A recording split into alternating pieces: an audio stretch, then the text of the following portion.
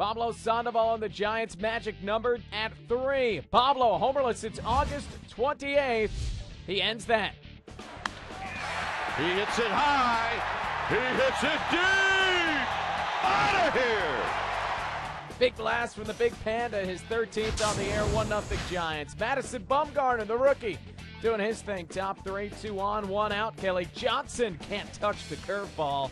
And then Chris Young. Yeah, not happening here. 5 innings, 1 run allowed, 7 strikeouts for Bumgarner. Bottom 5, we're tied up at 1. That is until Andres Torres strikes with his 16th blast. 2-1 Giants. Bottom 6, a man on for the potential Rookie of the Year, Buster Posey.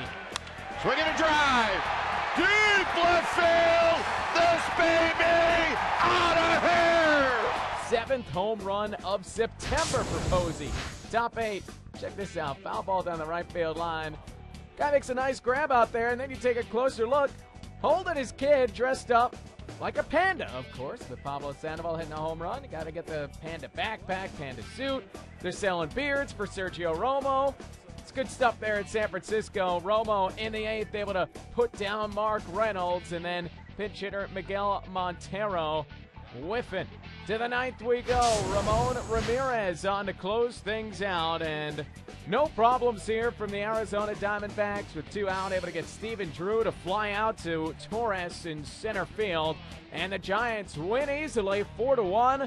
So with the Padres coming to town for 3 games this weekend, the Giants need to only win 1 game to clinch their first NL West title since 2003.